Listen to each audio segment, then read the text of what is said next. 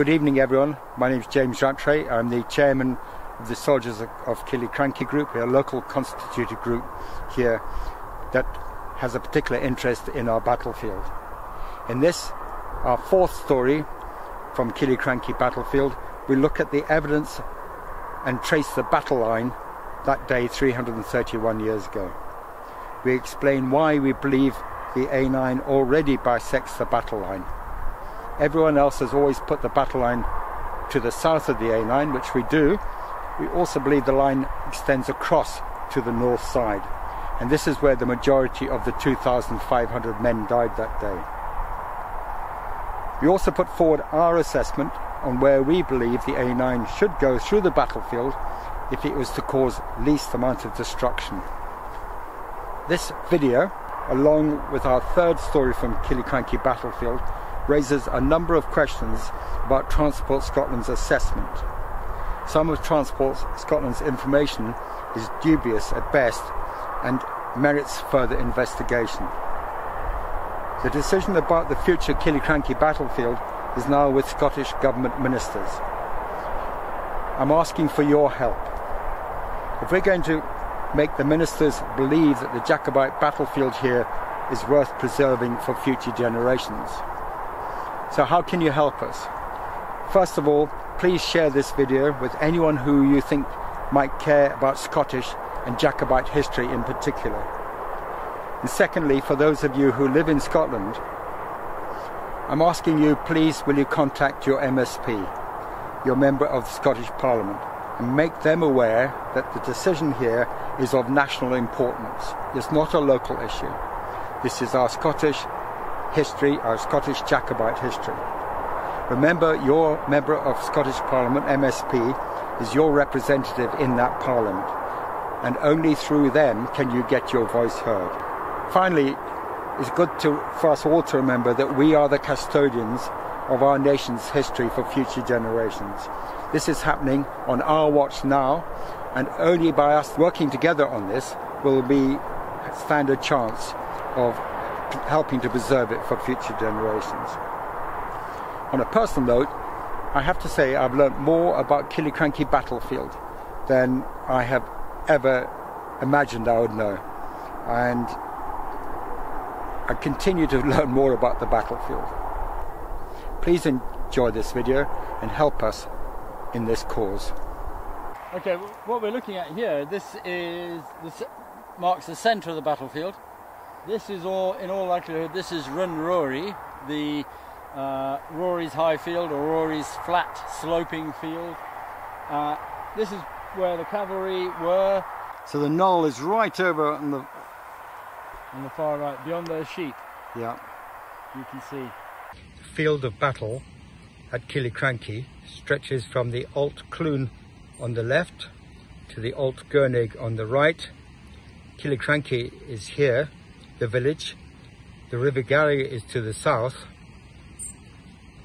And the first point we're going to stop and talk about are the two knolls at this position.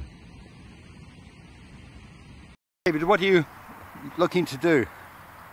Well, I want to look at we're on the left flank of the government troops, and I want to look at the two knolls at potential sites where McKay refers to knolls being an order being stationed at the knolls.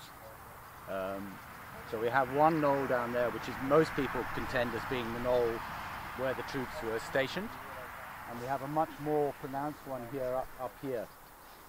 So I want to have a look at those. One thing we noticed is that most of the battle lines that we see in publications actually show the A9, and in my opinion that does colour people's interpretation. Obviously the A9 wasn't here during the battle, so it shouldn't really be shown in the battle lines if people are going to do a proper interpretation of it. Yeah, what a commanding position. Yeah, very. My assessment, I think you can see, I mean, if you just look around to see how commanding the position is. And also, like we've already said, is that you look down the other side, you could have hundreds of men there. Yeah, you could. Yeah. From there, you wouldn't know they were there. No, you wouldn't. If you're on the second knoll, they could just use this as a... They could start, yeah. Yeah. So He would have taken this to avoid the Highlanders taking it. And considering the McKay was so worried about being outflanked, Yep. there's no way they would have left this without troops in there. Yeah. No. From a soldier's point of view, this is a perfect spot to observe, Yeah. to garrison, Yeah. to shoot from. Yeah. But again, from a clever soldier's point of view, it's a clever place to run off and escape from quickly if you can see the battle's not going your way. Yeah, very interesting. It's I mean, from here you definitely see it all the way down the line, isn't it? We're here today just trying to understand by walking the government positions, understanding where the archaeology was found, and just seeing the possibility or examining the possibility that the knoll that featured in the battle is the one we're standing on, rather than the one which is slightly further south. And we're going to have a go at pegging out a line showing potential position of the government line. We're going to talk about that line in relationship to the archaeology that's been found on the field as well. So here we have the shaded relief which shows the knolls, the two potential knolls here. This is the one which is on they're both on the left-hand side of McKay's lines. Traditionally this has been pointed out as being where the McKay had his left wing. This is where Lauder was stationed, and most people discount this as being not the location where Lauder was.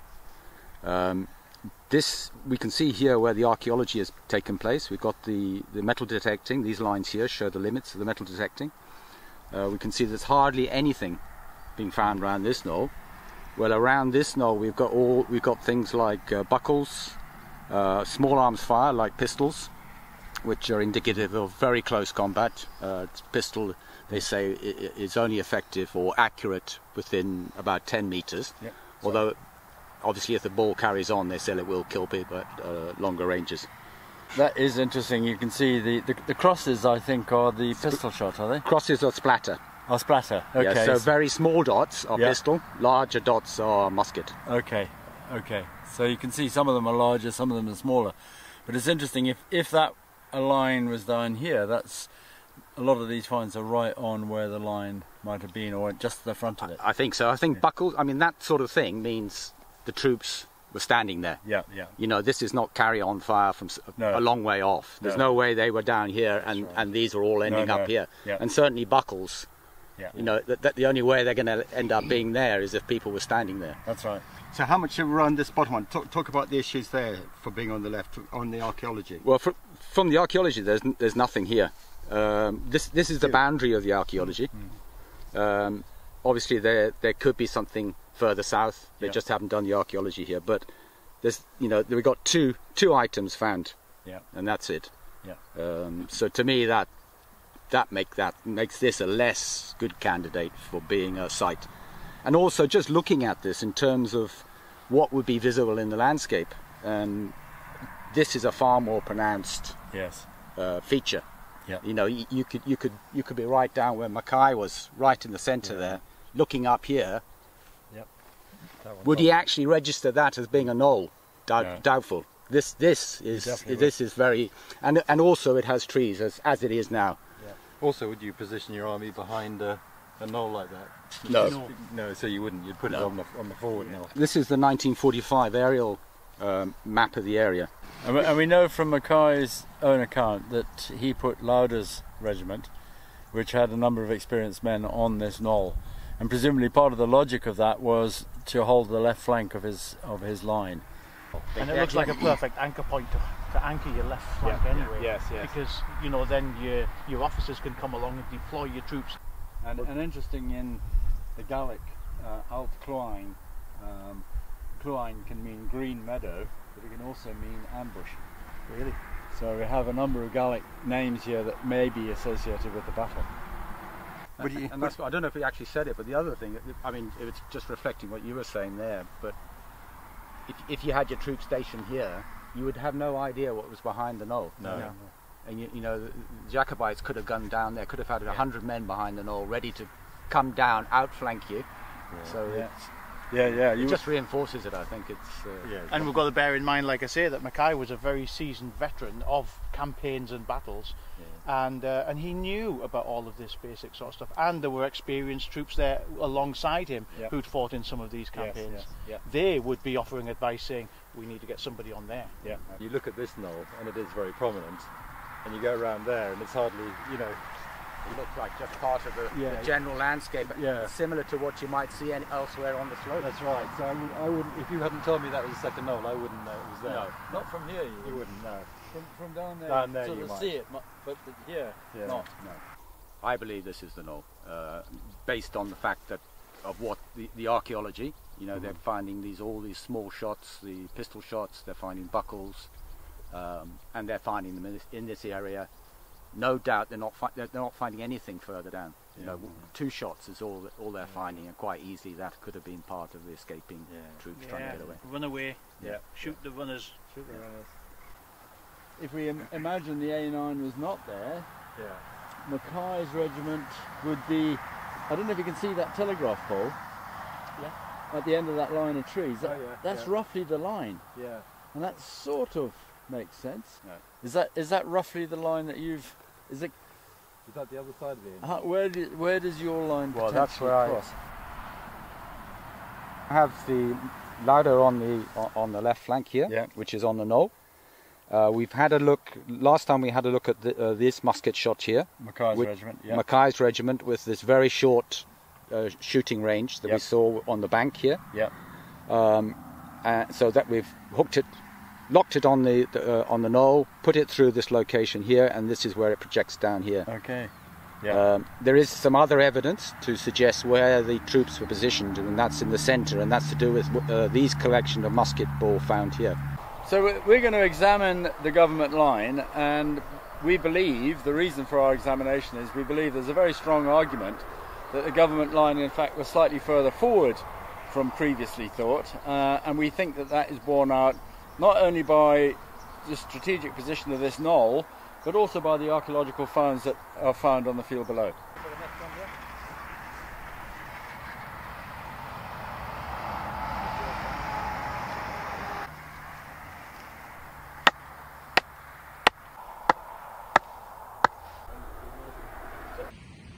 We then lay the flags out from this knoll across to here. The other question is, how would if they're coming down in a mass body, what about the men off the side? What would they be doing? Would they be firing in from the side? Would they? I don't know. I mean, would their training allowed them to have done that? I think so. I think so. It's a perfect vantage point, and like we said earlier when we were on the knoll, it's great from a sharpshooter's point of view. You said good quality troops have been put on there, so some of your best marksmen are on there. You're going to be aiming at this Highlander army. So where we're standing is the McLeans of Jewett were advancing down. There's a large group of men, one of the well-disciplined Highland forces on the day. We know that the Dunja Ursula, the gentlemen of the clan, many of them would have been armed with pistols, and Dundee had given them very strict orders to only fire within 20 paces of the enemy. So as we advance, we're still well over that. So by this stage, the Highlanders would probably be in full run, screaming their battle cry, advancing towards the government line. We know actually that Balfour's regiment and some of Lauder's regiment had probably turned and run by this stage. So even though they're closing in on the line,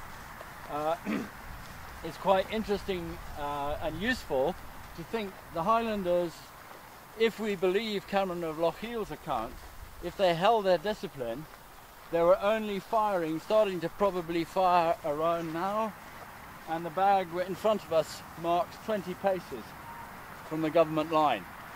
So it may be they fired at this point.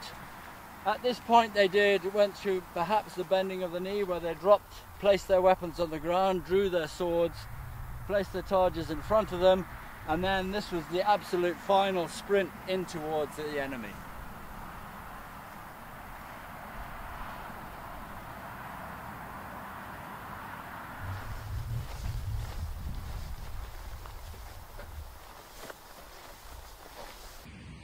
We cross under the A9 This is the boggy ground, and this is the next position we talk about.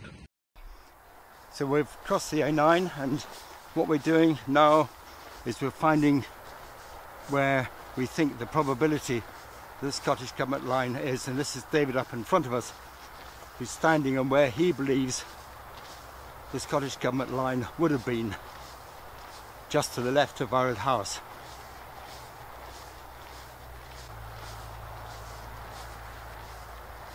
So this is picking up the line on the other side of the A9 now. So this is having started about the...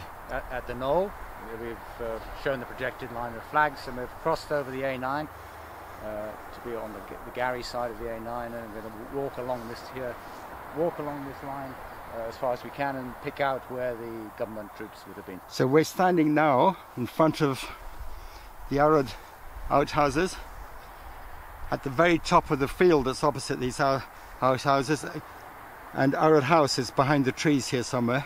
Okay.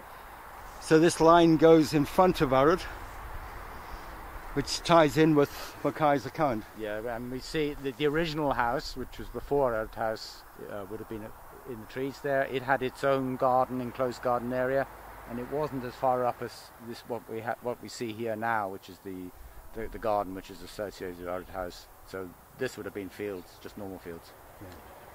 So we're going to cross now to the other side of Arad. On the Gary side of the A9, so we crossed the A9 from where we were previously. Arad House is just in the distance behind these trees here, and the original house which would have preceded Arad House would have been also in behind these trees. It had a small garden area which didn't extend as far as the present garden and walled garden here. So this area would have been original open pastures or whatever they had, and of course none of the banks that are a result of the present A9 would have been there. This would have been more or less clear sight, as we've already seen on the other side. Show us where the war memorial is, the current cairn. Current cairn is there. There's a flag in the distance where you can see where the cairn is. So this is your line over the A9. Yeah. And we're going to continue it to the other side of our house. Right. Now is where we plot the line to be. We then go between the A9 and the walled garden, and we talk here. We can see, well, obviously the A9. We've got the embankment for the A9. We've got the back of Arad House and the present walled garden, which wouldn't have been in this location. There wouldn't have been any walled garden. This would have been fields when the battle took place. This is the boggy ground.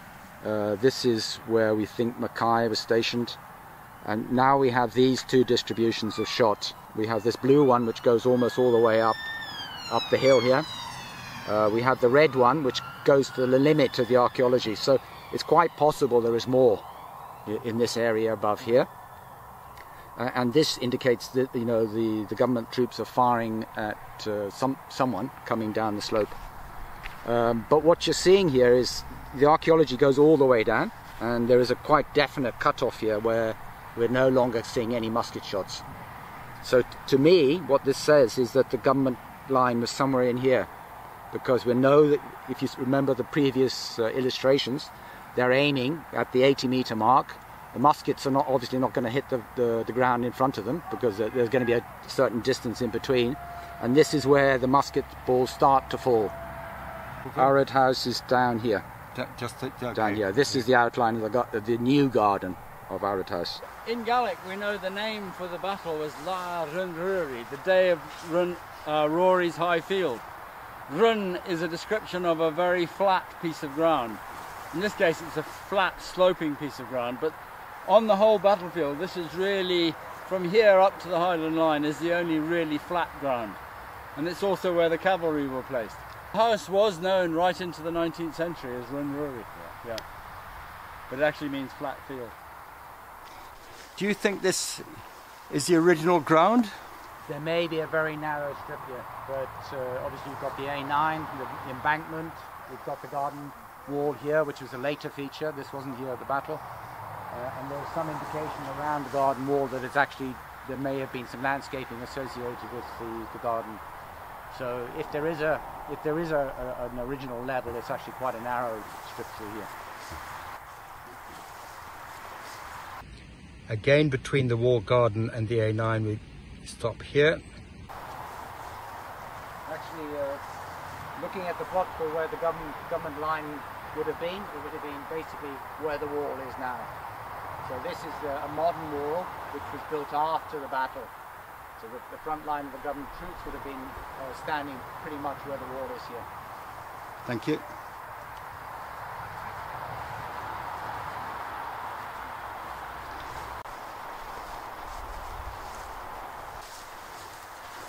So where I'm standing now is where the front line of the government troops would have been. So just carrying on the projection. We come on from the garden wall, Wooded House, the new garden wall, which wouldn't have been present during the battle.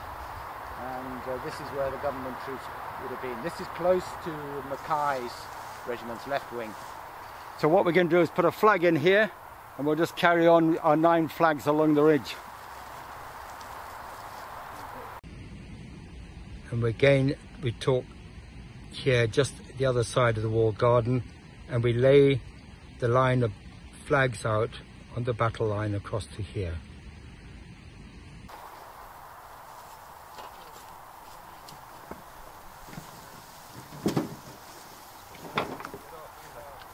What we've done, moving on now, we're standing on the right wing of the government, the Scottish Government Army. This is where we're standing now. We're at this position, looking along the line to McKay's and Leven's regiment up here. If you look back down the line of flags there, that's our estimate of where the government line stood. If you go right back to the furthest saltire you can see in the Lion Rampant you can see in the distance there, that is where General Hugh Mackay's own regiment, Mackay's regiment, stood. That was the epicenter of the battle. The battle took place there between mainly Camerons and Mackay's regiment. The fighting there, the hand-to-hand fighting, was incredibly intense, and then Mackay's regiment was completely decimated. Going further beyond that, towards the trees in the distance, we had Leven's regiment, and we know Leven's regiment did not have any direct opposition from the Jacobite army. None of the Jacobite regiments had been assigned to attack Leven's regiment. Coming closer this way, we have Mackay's regiment merging here on the right wing to Hastings regiment, and Hastings regiment was the only English regiment that fought in this battle. So this is a continuation of the line that we have created based on our understanding of the battlefield and where the government troops would have been. It's passed over the A9 and it's carrying on here to the Gurnig. Well, the A9 is, you can actually sometimes see a cargo passed up there, so it's not far away. Just the fence line, I think, is the A9. Yeah. Yes. Yeah. The government line, as we've positioned it today, has started off on the knoll, the forward knoll that we started with this morning. It has come in a straight line up to this point, crossing the A9 just around the bridge, where the bridge over the road on the government left wing, right across here to where we stand now. And I would estimate we are about 100 paces from the A9 here, but where Mackay's regiment stood would be slightly closer to where the A9 now runs. And to bear in mind that none of these trees, I mean what you're looking at here and all this obscured visibility, the ones up here are due to the A9, the ones in the distance are due to the garden around Wooded House, and none of these would have been in place, and it's quite likely there would have been a clear field of view from here to up to the knoll. And also, having walked it today like we've done, guys, we can see that from General Mackay's point of view, he's hooked his left flank on the knoll, which is a natural position, a good place to anchor your left flank, all the way to here on the right flank, not far from the Gurnig, which apart from being deep and fast flowing, is in quite a steep gorge leading all the way down to the River Garry as well. So he's literally covered the flanks reasonably well. Yeah, I mean, we know from his own accounts that he feared being outflanked. Yeah. So as we said earlier, he put Lauder's, a very experienced regiment, on the left flank on the knoll, and he had Hastings' regiment here on the right protecting his right flank. He's made the best of a bad job. Yeah. I just think from the losing commander's point of view, coming through the gorge, the pass of Killiecrankie, he's then come out onto the plain alongside the river, and then suddenly been confronted by enemy forces in between him and Blair Castle. He's deployed his army in some form of line heading that way, and then realised up to his right, up north, along the hillside, is the real Highlander army, and he's had to somehow very, very smoothly or quickly swing his army in a complete right turn to face the threat uphill. And then he's got to think very rapidly as well, for the preservation of his army and his reputation, where to anchor his flanks. Yeah. So I think generally, from a losing commander's point of view, he's made the best of a bad job. Yeah. And what you're seeing here is, on the bottom here, we have where Transport Scotland have put the government troops, starting at this Lower Mains, is it? I believe that this farm is called. A small rise in the ground here, and then they have it coming across here, down the bottom here, down to here. This line, this continuous red line, is the position that we believe the government troops were at, starting at this knoll, coming down, crossing the current A9, just where the boggy ground is, coming down in front of the walled garden of the original house. So none of this area that is shown as a garden now would have been present. This would have been just field. It then comes to this area where, in front of McKay, where we had these musket balls found, and a very steep drop down in the slope. And we showed earlier that none of these musket balls could have been fired from this position down here. And the furthest they could have been away is the position that we have them now plotted. And then we have just extended the line further down to show how, because we know McKay kept a very straight line. We're standing here. Yeah. So we're looking from here along the bridge. Yep. The line that Transport Scotland has chosen has really nothing to support it. We know from the accounts of the time that General Hugh McKay rode his horse up and down the lines. We know from our own analysis that this line fits very well with the archaeological evidence, but it also fits very well with Hugh McKay's account of him riding up and down the line. The total drop from the left wing of the government force right through to the right wing is a maximum of about 10 metres, which over this distance is not very great a distance at all. We're standing now right with our back towards the A9. You can just see the A9 behind us. We walk up to the A9 and we look back to the flag at this position. If you look back down towards where we were standing a minute ago, the Lion Rampant flag you can see down there is almost exactly 100 paces from where we are, 80 metres. So we're standing in the position where the Jacobites would have reached when General Hugh McKay ordered his men to open fire. He ordered them to open fire at 100 paces. So where we're standing is really the beginning of the main killing ground, where from here down to the Lion Rampant, the government line, this is when the Jacobites would have taken the most casualties. So we're standing right in the killing zone for this battle. You've got to remember this line is now converging. So as it goes up this way, it is converging with the A9. Getting closer and closer. So it's getting closer and closer. Yeah. So the killing zone, or where most of these men lost their lives, was between here and the A9. Exactly right. Yeah. Yes, so we've come out the other side. We cut across and we try to get to the battle line here. We're unable to. And we've plotted the position of the government troops continuing, and it will be about another 20 metres outside of this fence. We'll walk down and we'll see where we can pick it up.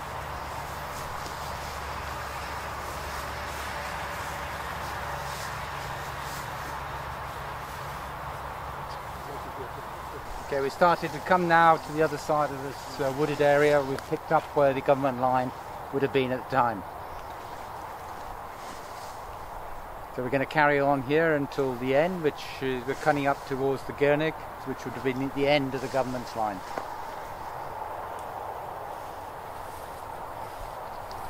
The battle line is from here to the Gurnig. You can see the flags here to my right. This marks the position of Hastings Regiment, which was on the extreme right wing of General Hugh McKay's Scottish Government Army. If we pan round up with the hill, you can see the building where I'm pointing over there in those trees. That is where one of the arguments is that a sniper position occupied there. Further to my right, we're in amongst the trees here, we have the Gurneg. And the Gurneg there's really quite a steep drop down into the Gurneg. So this would have been a great anchor point for the right wing of the government army. We are now standing approximately on the left wing of the Jacobite force. We crossed the A9 and we look down on the position of Hastings' position from here, looking down to here. This position was occupied by the MacDonalds of Slate. If we look down behind us here, you can see the flags.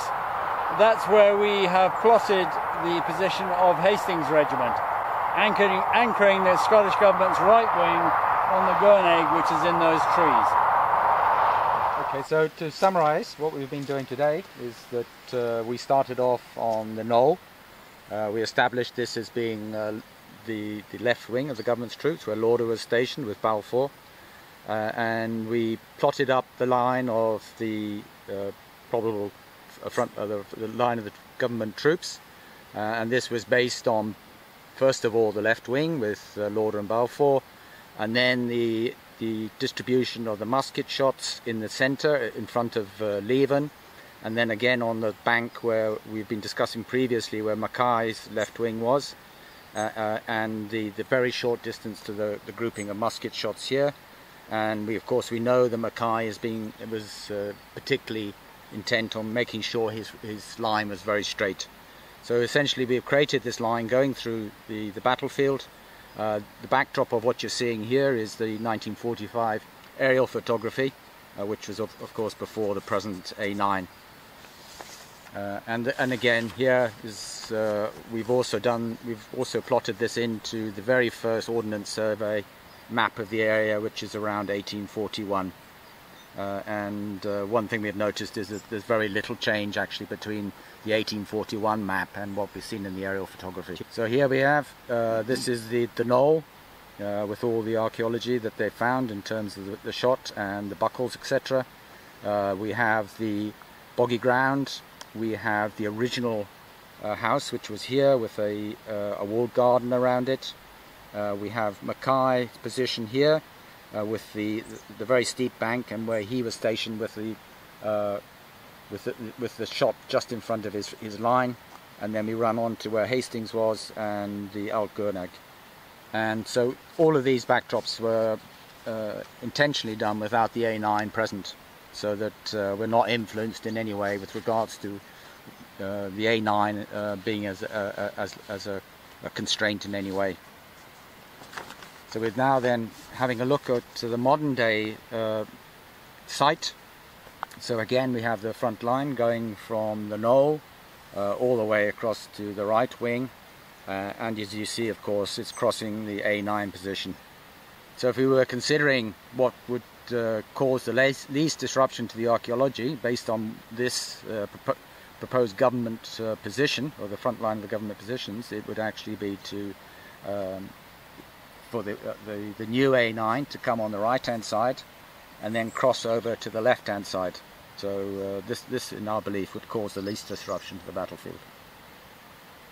Okay, so the other thing that we need to consider is that there's a difference in between a cut formation for putting the A9 in, and we got as for reference, we've got the original cut that they created here. And we can see then from visiting the site that actually the cut causes far less disruption to the area consumed by the road than a fill. The fill will actually inherently, you can understand why that's the case, because you have to have a stable slope for the fill, whereas the cut can almost be vertical. So it's better to cut the road in? It's better to cut the road in than to create a fill over the landscape to support the road. Okay, and do you think it's possible, durable, to make it cross over? I don't see why not. I don't see there's any reason why it shouldn't cross over. But that's if you're interested in the battlefield. Absolutely, yeah. And if you're not, well... Then you go for the easiest solution. And also the other thing I think we should highlight is this is where we had the flag, and that was 100 paces. So it really, all along here is where all the intense fighting would have taken. So if they were to come to the south, then straight away, you know, they would be cutting into the battlefield where all the intense fighting is. If they went to the north, then as we've shown, this is the area that they were transiting as they were coming to the front line. So if they went here, they would cut across here, then starting to transit to the south side. So this would cause the least disruption, no doubt about it. And it may be worth just pointing out that this area here, just to the east of this road, that was used in the previous construction of the A9, that was used as a lorry park, a machine park. So all the archaeology there has been destroyed already. So that could easily be used as a crossover point. Yeah, so you just cross the A9 over to the south side.